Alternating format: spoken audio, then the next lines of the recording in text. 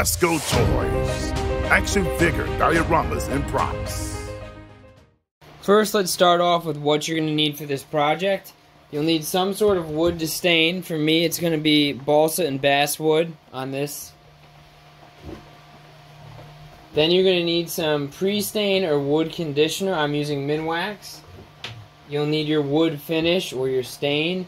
I'm using Minwax again. I'm going to use these paint brushes and some paper towels.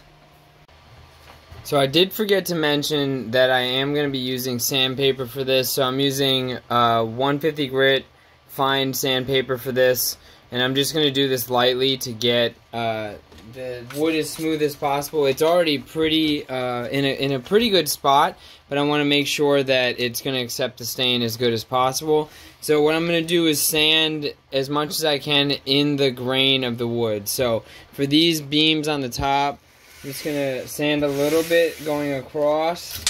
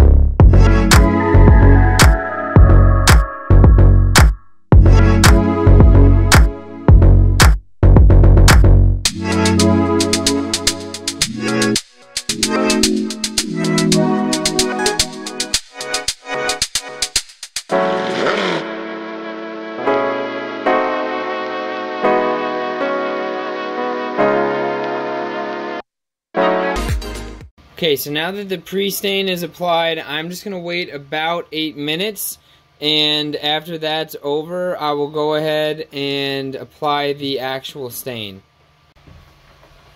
Alright, so the 8 minutes has gone by, and now we're actually going to do the staining. We're going to use this Minwax wood finish, and I chose this particular color. You can get different kinds. I got this at Hobby Lobby. You can get it at other places, hardware stores, things like that.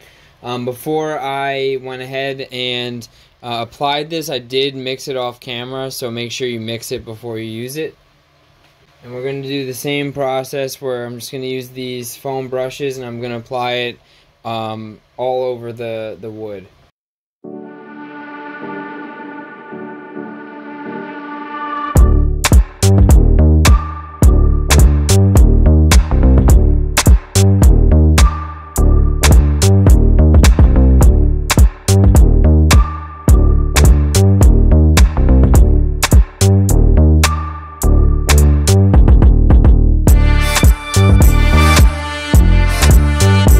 After I applied that pretty much immediately, I'm going to use some paper towels and I'm going to wipe this off.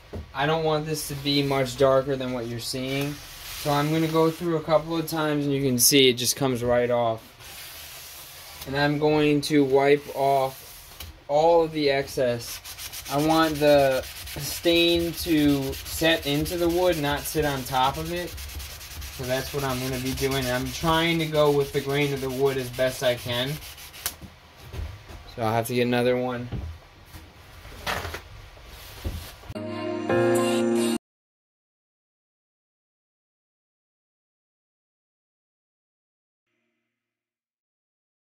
Okay, so now I'm satisfied that I've gotten as much of this off as I can.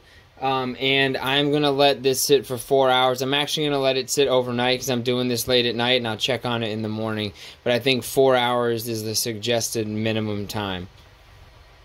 So here's the final product of the staining for this wood paneling of this arcade diorama that I'm working on. Hope you guys enjoyed the video. If you did, please hit the thumbs up and leave us a comment. Let us know what other kinds of tutorials you'd like to see for your action figure dioramas. We'll see you guys in the next episode.